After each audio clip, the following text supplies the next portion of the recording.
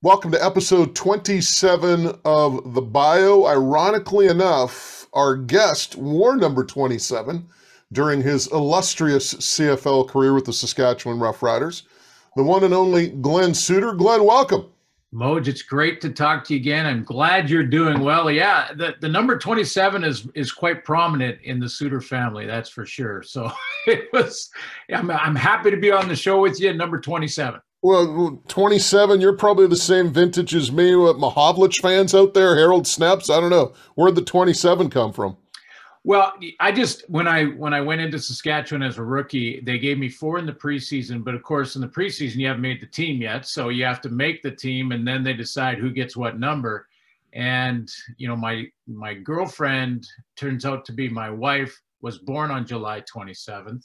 I looked at the number, thought this looks like the right shape because it can make a slightly round guy look a little bit more, like in a V shape. Yeah. So there was a little bit of that in it, but man, when I knew I made the team and I had 27, then all of a sudden, my kid's first apartment in Nashville was apartment 27. My daughter's first place in New York was number 27, just completely coincidentally, by the way. But yeah, it's been a prominent number in the Suitor household for a long time. And in fact, all my hockey buddies call me 2-7. They don't even call me Glenn or Suits or anything like that. It's 2-7. All the time. There you go. And again, fitting, this is episode 27, so it all works out. Hey, let's talk about Glen Suitor growing up. North Vancouver, you're born in New Westminster, of course. Great town, great city. We'll claim you, much to the dismay of Donnie Taylor, who hates it when I claim people. But, you're born in New West, so that's all I'll say. What was it like growing up in North Van? Well, it was great. I mean, when I was real young, up to grade 7, we had moved back to Prince George. My dad was in the telephone company here in British Columbia at the time. So he had to do those satellite, those different satellite sites up in the north. And we would come down and go to one BC Lions game per year. I love listening to the games on the radio. And I obviously love football. I started amateur football up in Prince George, playing sort of community ball. And then we'd come down for one game, and I would sit in the Nally chip seats at Old Empire Stadium. And when you sat there, you could use a free bag of chips. Like if you emptied a bag of chips, that was your ticket in. All the kids sat in a sort of an end zone section, and the dads and families bought tickets, in the real seats. And then after the game, the kids were allowed to run out onto the field. And when you ran on the field, you could high five some of the players. So I still have to this day Jim Young's chin strap, Dirty 30, from when I was a kid when we'd come down from Prince George. And then to get to North Van, that was around the 7th grade, as you asked. And, we moved down to North Van. He got transferred here. And it was fantastic. I mean, to be part of the Carson Graham sort of legacy in Carson Graham High School in North Vancouver has always been a real sort of piece of sort of pride for me on my resume, that I was coached by the great Earl Henderson, who coached not only kids, but their fathers and then their fathers' fathers. And, it was great to grow up here, fantastic sort of family situation, and the start in amateur football with some great GSL football played in North Vancouver, and then of course Sutherland junior secondary, and then high school at Carson Graham. I'm going to get back to Carson Graham in a second, but growing up, was it always football? Were there any other sports that attracted you, or was football always your first and only love? No, I loved hockey. I mean, I played them all when I was in high school. I played them all in elementary school. You know how in gym class and all that, you're playing basketball and volleyball and all those different sports. So I always participated in all of them. I loved them all. Baseball, a little bit. Baseball was a little slower, and soccer was a little too much running, if I remember correctly, when I was a kid. We were just running constantly. But football certainly stood out. I loved hockey. Our family really wasn't didn't have the money basically to play hockey, because hockey had to buy all your gear. And my dad, you just used to say, listen, you can play soccer, you can play football. All we have to do to play football is buy your shoes. and the football equipment was then supplied. So that's part of the reason that I was steered there, but it always stood out for me. I mean, I loved football. I watched Canadian Football League for years, and and the NFL. I watched both leagues and enjoyed both leagues. And growing up as a kid, loved it. You put on the jersey of whether it be Nelson Martin when I was getting a little bit older, or was a safety for the BC Lions, or Ronnie Lott was safety for the San Francisco 49ers, both of which I've had the opportunity to meet and talk to, and sort of childhood heroes growing up for me. You mentioned Carson Graham. I don't think people realize just how much of a football factory that is, and some of the players. Like, off the top of my head, I will say Paris Jackson, Sean Millington, yourself, Jerome Pathon, if I'm not mistaken, who played some years in the National Football League with the Colts. Who am I missing? Gerald Roper, maybe? Yeah, Gerald Roper. There was Joe Kuplo played for a while in the CFL. Braden Lenius. Braden Lenius is a new player down with the Atlanta Falcons now, who also spent a year in the Carson Graham program. But yeah, it's, when I got to that level, so you're a kid growing up, throwing the ball around, keeping your toes inbound at the curb, right? You're throwing around, playing catch with your buddies. You're putting on your favorite jersey and then pretending you're that guy, including Jim Young. I mean, I had a Jim Young BC Lion jersey, and I'd throw it around on the street and keep my feet in bounds, just like he did in the comeback kids days. But when I got to junior high and then to high school, I really started to get this thought in my mind. And I did it, honestly, before Russell Wilson said it after a Super Bowl, that I thought, why not me? Why? It wasn't really a question. It was more of a statement in my head that I got at a real young age. Why not me? Why, if I really work at this, why can't I get a chance to play professionally in my own country, or maybe for lots more money in another country? But I just started taking the steps, putting one piece in front of the other. Carson Graham was one of those pieces because of their reputation that you just mentioned. They had such a great reputation. Earl Henderson at the time was such a fantastic coach. He was the type of guy, when you walked in the room and he had 50 guys there, and he'd say, if you're here for the jacket, if you're here for the Carson Graham Eagle leather jacket, there's the door. I'll play with 9 guys if I have to. But you have to be here for the right reason. That was Earl Henderson, and I got that lesson early. But Carson was one of the steps for me to think, why can't it be me? Why can't, if I really work at it, why can't I get a chance to play maybe university ball, and then beyond that, maybe pro football? Sidebar story with Carson Graham. Brett Hall went to Carson Graham, if I'm not mistaken. I don't know if he was the same age as you, but apparently he hit some home run that is still traveling over the roof of the gym or something. But I think Brett Hall also went to Carson Graham, and I'd have to double check on that. I know it was one of the North Van schools, but I'm pretty sure it's Carson Graham. Now, you don't have the grades to get into UBC, so clearly you're disappointed about that. You wind up settling for SFU.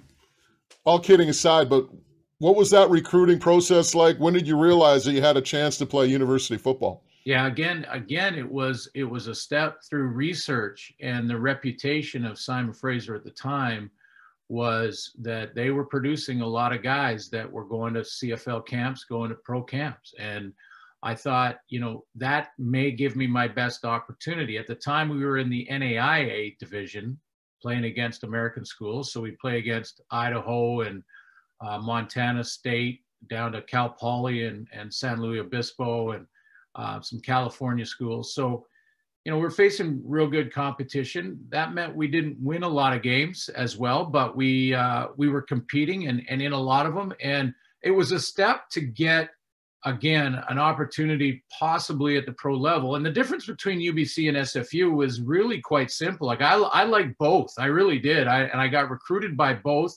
I got recruited by a couple of schools down south. Cal Poly was one of them. And I looked at it and thought, at UBC, the coaches were, real sort of set on playing me or trying me out at quarterback. and I played quarterback at Carson. So I understood, but I went into those meetings and after testing, talking to the coaches saying, guys, I really want to play DB. And again, that was another mental decision step in I'm not probably going to get an opportunity, even if I'm really good. And I was okay as a quarterback in high school, but wasn't really good. And if I'm, playing college, backing up a quarterback for 2 years and then maybe getting a chance to play, the chances of me being a Canadian quarterback in the CFL are slim, which is why I'm real excited about Nathan Rourke and his opportunity with the Lions this year. But, I wanted to get a chance at DB. SFU said, no problem. We'll try you out at corner. And I thought that plus their reputation for putting guys in CFL camps, that's really what swung it for me.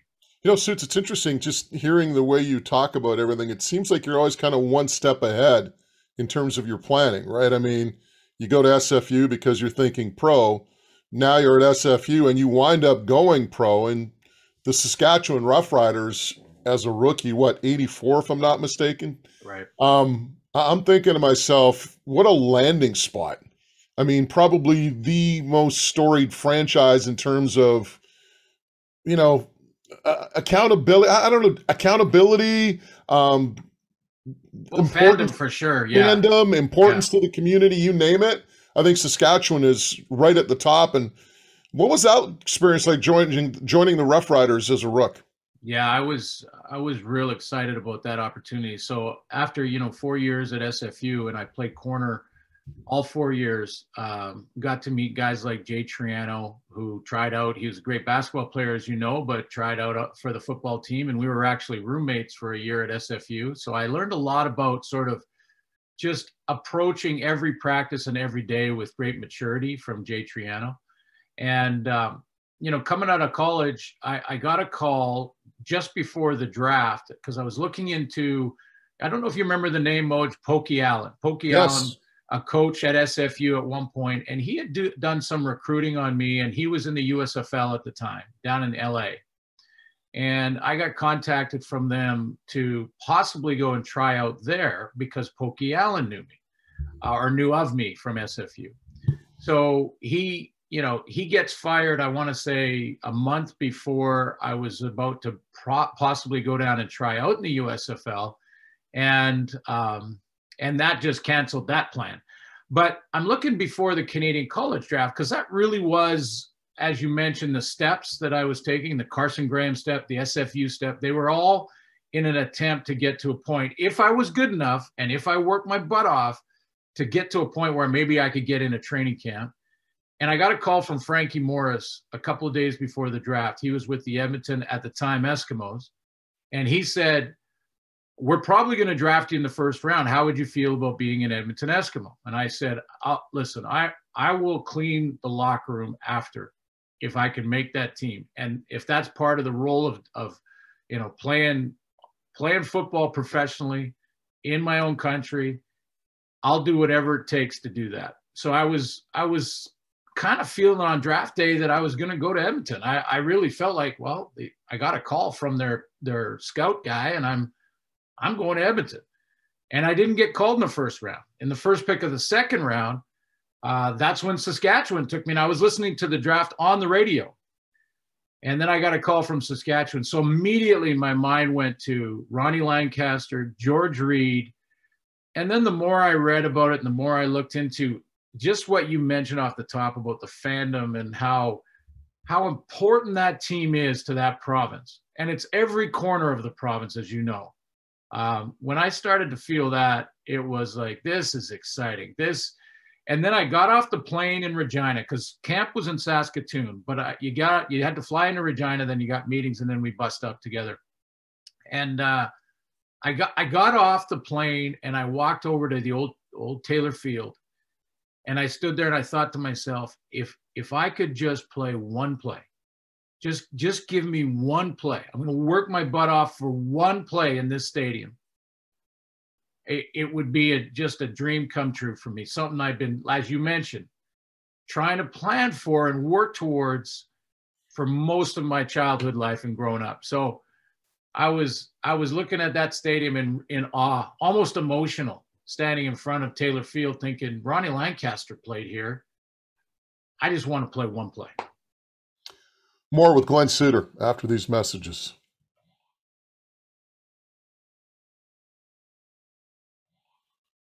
Forget about playing one play, Suits. I mean, you carve out a career, but what do you remember of your very first game at Taylor Field? Well, I remember I couldn't feel my feet, and I was I was walking on the field thinking, oh my goodness, your head spins. One of my DB coach at the time was Jay Kane, and he was a sort of a sports psychologist at university level, but coached football his whole life, of course. Great coach. But he loved to play mind games. So in that secondary, my rookie year was Terry Irvin and a former BC Lion, Ken Hinton. And those guys were both 8-10-year vets at the time. I mean, they were great veteran all-star players playing corner. And both those guys kind of took me as a rookie under their wing. And so in training camp, I got great sort of tutelage from these guys, teaching me how to be a pro, teaching me how to study. And preparing myself for the opportunity. Jay Kane knew I was, the psychologist in him knew that I was so nervous. I could barely breathe before game one. And we're in warm up, and he, on a drill where you run towards the coach and he just throws you, a couple just to get your hands warm.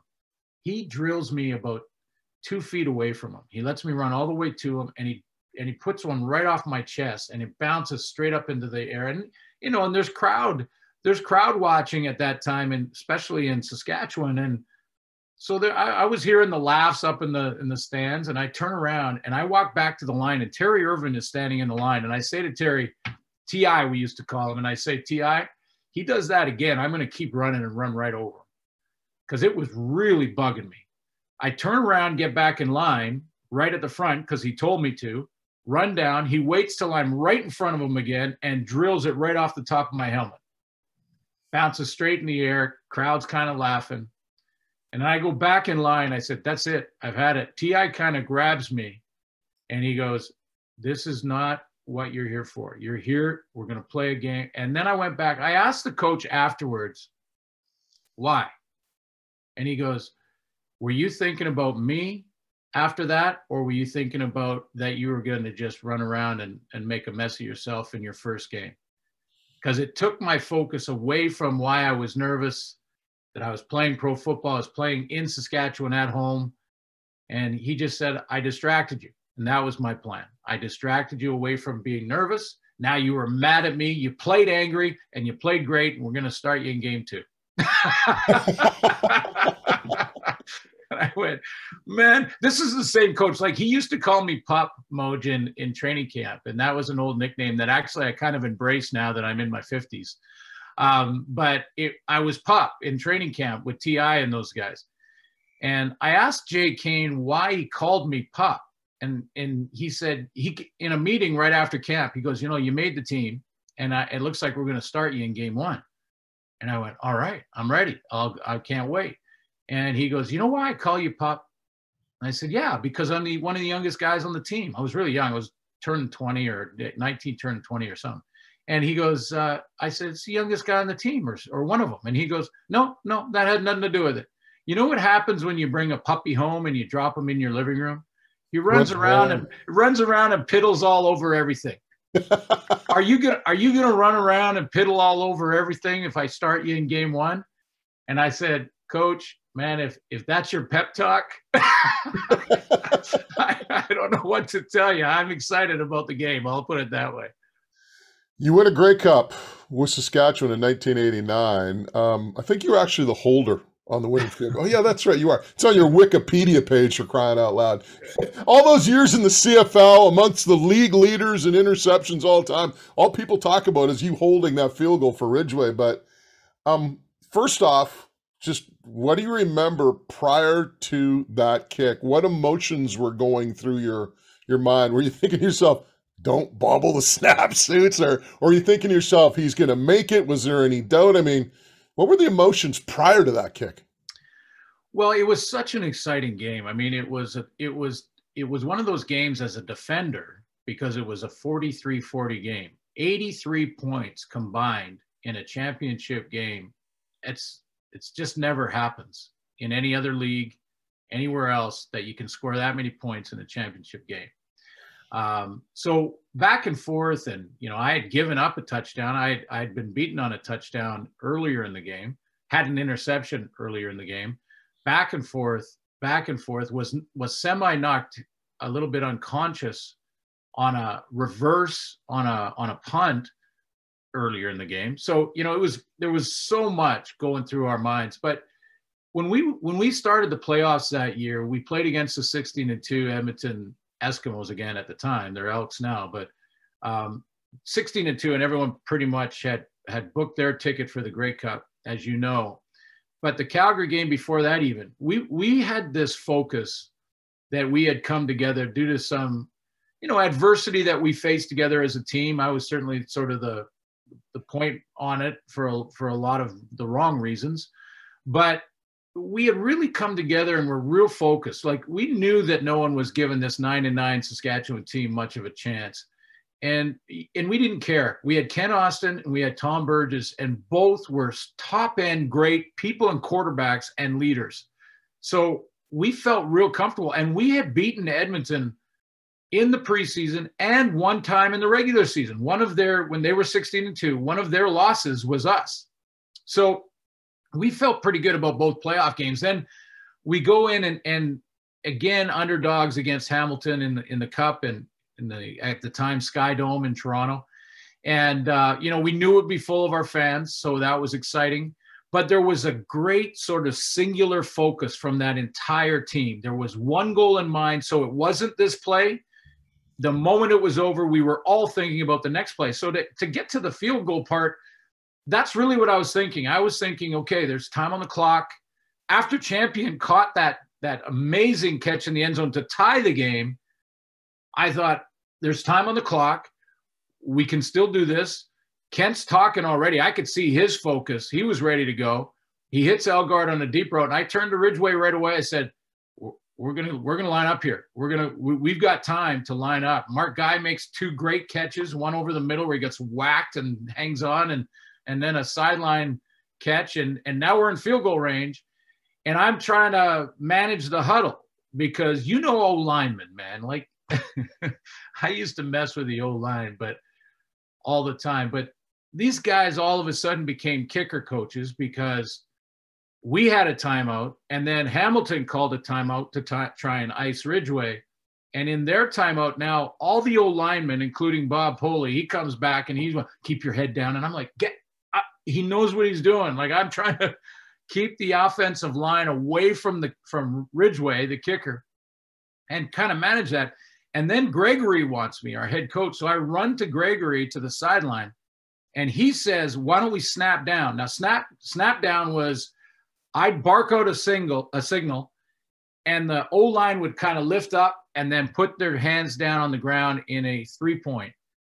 And it was, the reason to do it was sort of to draw the defense offside so that if we miss the field goal, we get another chance because they were offside. I said to him, Coach, what if we're offside?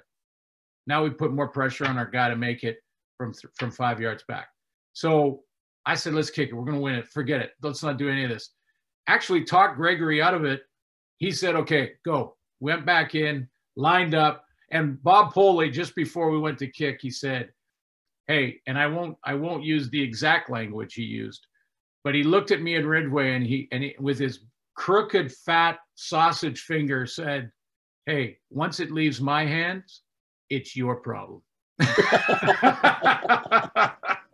So Poley was our center and snapper on field goals. We spent thousands of hours, the three of us, practicing, and man, when that thing went through, I still, honestly, Moj, I still can't describe it and give it justice, because, as you know, in this game, when you go through all the adversity and all the self-doubt and all the wondering if you're good enough, and those practices when you're down, the practices in the rain, all the stuff that you and your family do to get to that one chance to be the champions of your country in pro sports, you look at that and you say, that ball goes through and you think, okay, it just happened. It just happened. I just can't put words that do it justice yet. I still haven't all these years later. More with Glen Suitor after these messages.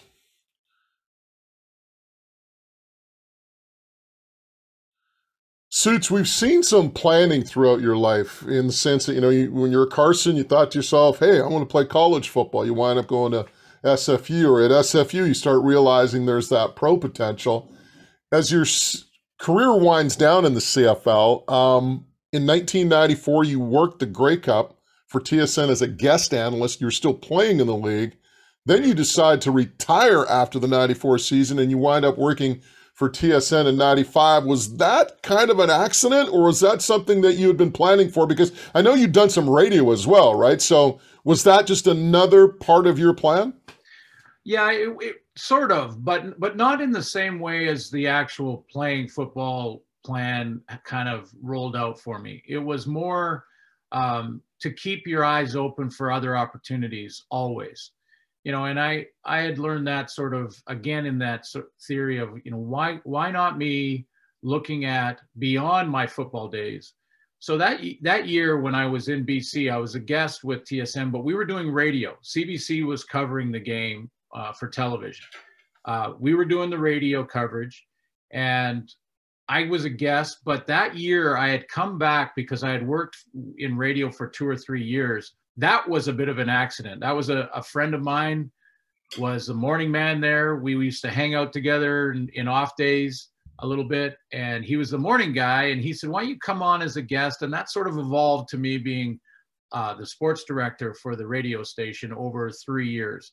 But it was a tough grind because I was up for the morning show at around 3:30 in the morning, 4 o'clock, go and prepare for the morning show, 6 to 9 on the morning, then go straight to the stadium, do all my treatments, workouts, things like that, get a bite to eat, go to lunch, go to the meetings for practice, and then afterwards you're lifting and your extra work and your extra treatment. So by the time you got home, it was 8 or 9 o'clock at night, and it was another 4 o'clock wake up in the morning. So it was a grind. And in that final 94 season, I came back to do the TSN gig as a guest in the booth at greycup here in BC. And I had trained back in Vancouver. I'd taken a leave of absence of 2 months with my radio station because I said, you know what, I've got to go back and get my body right, because this schedule, this grind is not allowing me to get the work in I need to continue to play pro ball, because I wanted to keep playing for another 3 or 4 years if I was healthy enough to do so. That was my plan. And so I came back to Vancouver, trained hard. Then I got the call from TSN to say, why don't you come and audition in Toronto off a monitor, and we'll have that on file, so that when you do retire, maybe you can look at it as a second career down the road. And I was like, all for that. Absolutely. Again, eyes wide open, keep an open mind. This isn't going to last forever. That kind of mentality. So I went and did the audition, didn't think much of it. We're about a month before camp. My car is packed to drive back to Saskatchewan from North Vancouver. And I get a call from TSN saying, we want to give you the job this year. We want to offer you 20 games. You'd have to retire, obviously. This was a Friday, Moj, and they needed to know by Monday. So I called Alan Ford, who was our general manager with the Riders, and I basically laid it out, and I said, I don't know what to do. I want to keep playing.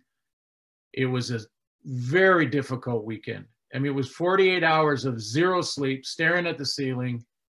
What are you going to do here? This is an opportunity to do something beyond football, but I didn't know if I could. I believed that I would work to learn the new business, but I didn't know if I was going to be good enough to be a color analyst in sports, in football. So it would have been a leap of faith if I do this. And I still want to play 3-4 years. I feel like I'm in great shape, where the body and the mind are kind of right in sync. You're not too young mentally, but really strong. And you're not, the whole balance felt like it was there. I asked my wife for her opinion. She said, not a chance. I'll support you either way you go. Smart on her part, by the way. And you know what, Moj? You know what made the difference was that we had won in '89. And I just kept looking at my ring and I kept thinking, that's why you play, to be part of a championship team. And I've been able to live that and experience that. So maybe this opportunity, it's time to take that leap and take the step into a new business and a new world and retire from football. And that's kind of how that went down. And it was a tough weekend. But in retrospect, it has worked out. Well, you think? First off, you're almost pushing 30 years as a TSN analyst. What are we talking, like 29, 28? 27. This is year 27 on the 27th. So you're like Leonarduzzi, Bobby Leonarduzzi. I don't know what it is. Both you guys don't age. Like you sleep in formaldehyde or something. I don't know. It's like you still look good. You still sound good. I mean, you could do this for another 20, 30 years. Well, I'm not sure that would be my plan, but I do want to continue for, at least 4 or 5, maybe 7. See how it goes. I really feel the need more and more to try and do more for football in our country, just growing the game at all levels. I've thought for a few years now about maybe a transition into, an organization, and I don't mind paying my dues. I'm not talking about, jumping in as a GM or a president or anything like that. I'm not suggesting any of that, but to get in at the ground level again, start over, even at this later point in my life, and maybe there's a way that I can be more beneficial to growing the game than an analyst in the booth. Although that is important, a positive messaging when calling football games is so important to how people perceive our game. But I've thought about that. So I don't know if it's going to be 10 or 20. I'll take it sort of year to year. Man, I still love being up there in the booth and watching world-class athletes put on a great show in a game that has the most exciting final 3 minutes in the world in any sport. And I'll take that and challenge anybody if they don't believe that. Our last 3 minutes of our sport are the best in the world. And I'll totally agree with you on that point, in the sense that, and we were talking about this prior to this interview. I remember being at a Seahawks game one time. Seahawks got the ball with 8 minutes left. They were playing the Patriots.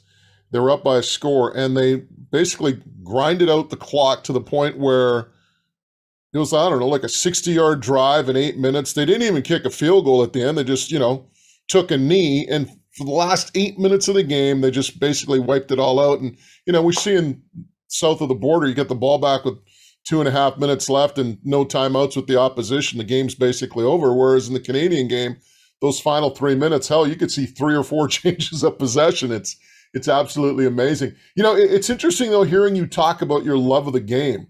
It's something that obviously is woven throughout your entire life, but do you see yourself being an important figure in Canadian football, whether down the road, I'm not talking within 2 or 3 years, but say 10 or 15, 20 years, do you see yourself, perhaps being a key figure with an organization or even with the league? Because your name has been linked to the commissioner's post on several occasions.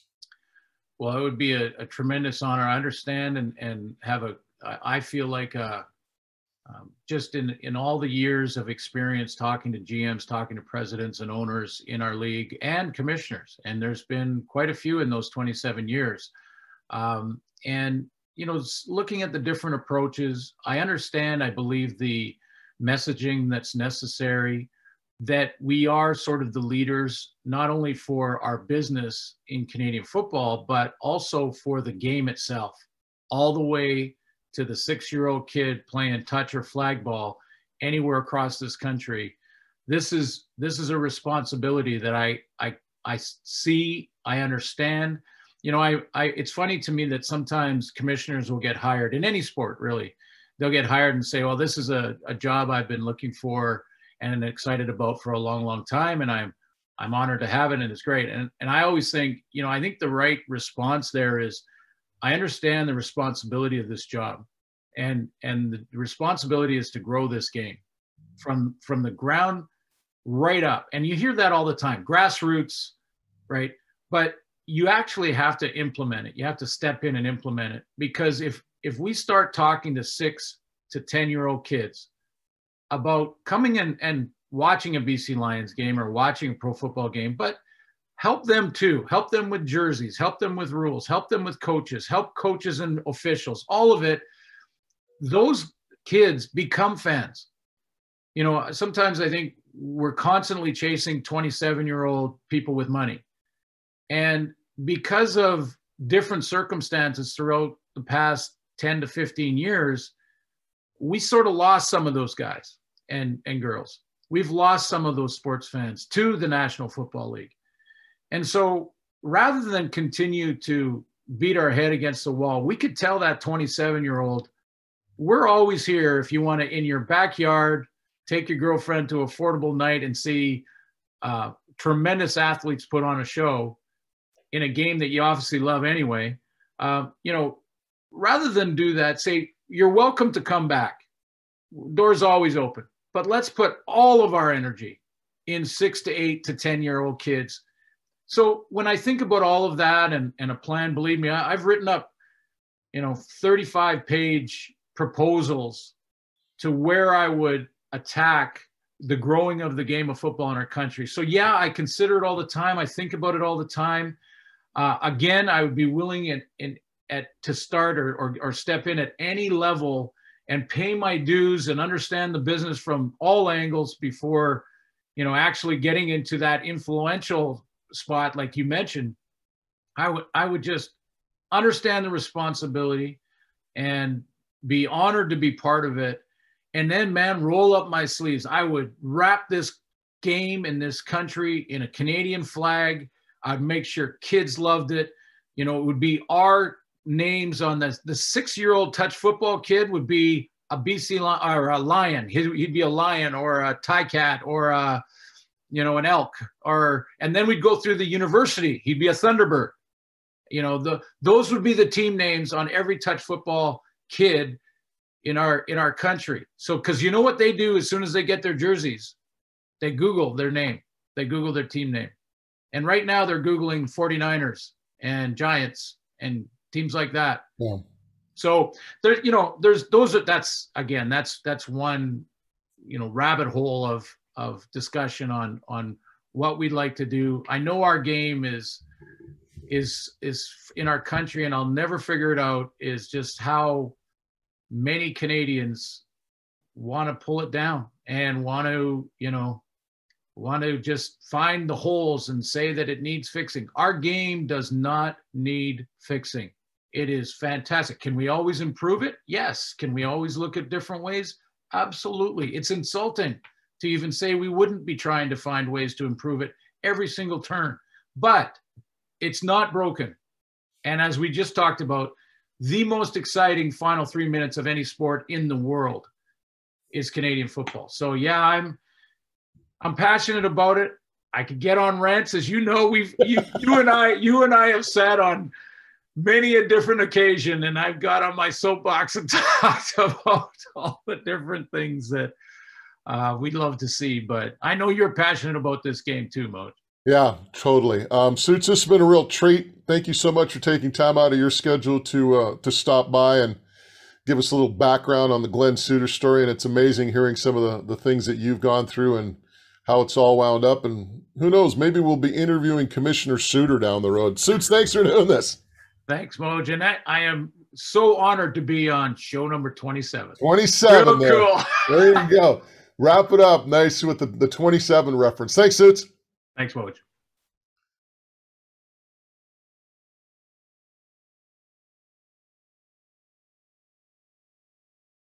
Rewind.